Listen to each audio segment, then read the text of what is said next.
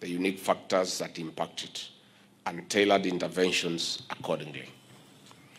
Distinguished guests, ladies and gentlemen, we are pumping in resources to the 10 counties of West Pokot, Turkana, Samburu, Isiolo, Marsabit, Tana River, Lamu, Garissa, Wajir, and Mandera to ignite, stimulate, and sustain socio-economic projects of building resilience in the face of adversity, fueled mostly by climate change.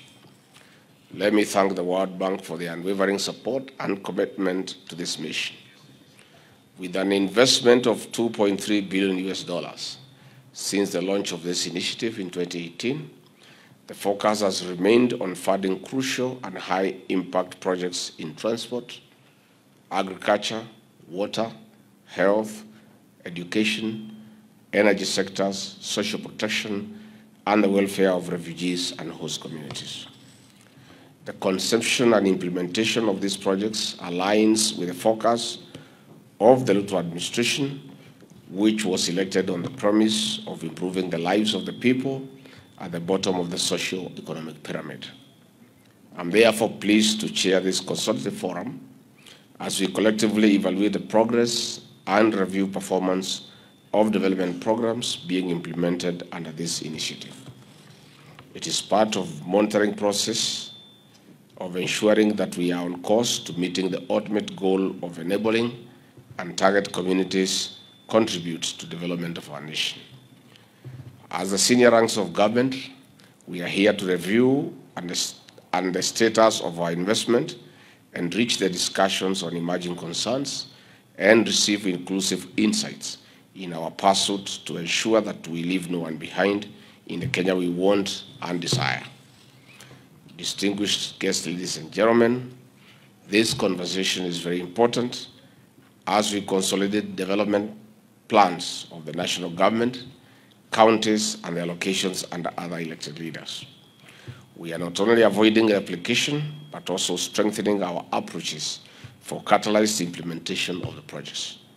The North and Northeastern frontier counties have been left behind for far too long.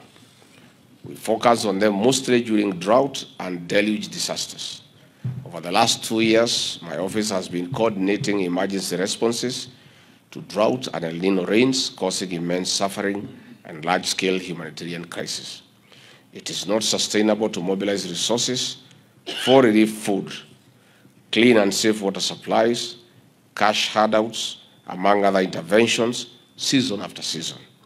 Such interventions are ad hoc and short-lived. We also, as a nation, dent our pride that with over 60 years of independence, that socio-economic independence in this region is still a mirage. With climate change, the cycle of asking for help is likely to persist unless we make and implement solid, systematic, and resolute decisions through strong partnerships. We have a duty and responsibility to dignify your people even when disaster strikes through lasting solutions.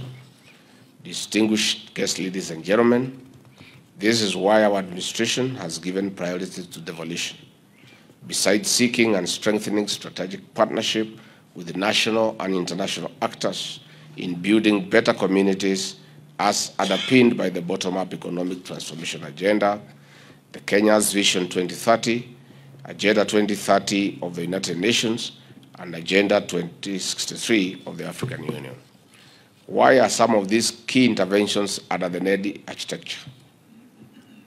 In supply of more safe water for domestic and commercial use, we are activating the crop and livestock subsectors in these vast virgin lands. 2, in quality primary and secondary education, we are empowering the community into self-reliance, not only for today, but for posterity. 3, in harnessing solar power, we are igniting the economic potential of the region by sparking and spurring the Juakari sector and expanding employment opportunities. 4, through increased road networks, we are opening up the region to trade between and among the counties. These and other climate action-based initiatives will lead us to the desired change. NEDI programs are rising to the occasion, and we have an opportunity to work with the World Bank and other partners in long-term transformative initiatives of propelling the NEDI counties into the next socio-economic power cells of our country. However, ladies and gentlemen, we must not only be realistic but also reflect on this gracious support.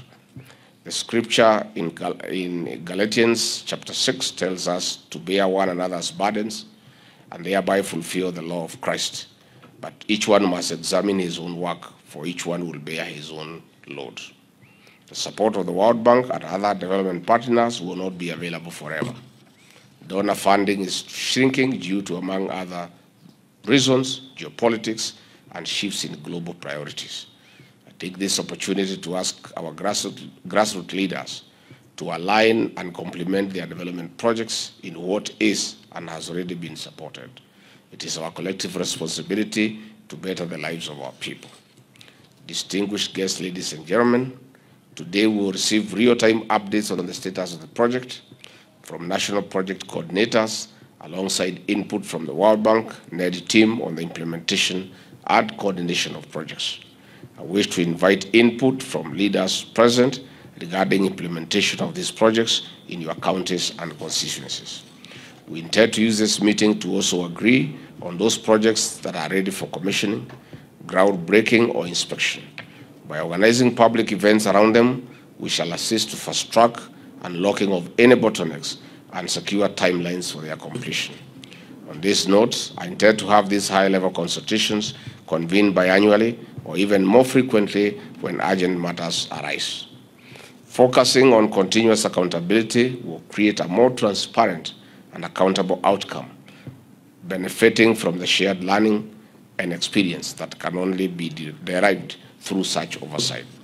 I will chair this session alongside the chair of the Frontier Counties Development Council. Consequently, we shall receive an overview of the NEDI coordination framework and an update on the status of NEDI projects, supported by the project implementation units through their respective principal secretaries. Principal secretaries from various ministries, with the support of the World Bank team, will address questions from leaders. I look forward to fruitful deliberations and successful outcome. Asanteni sana.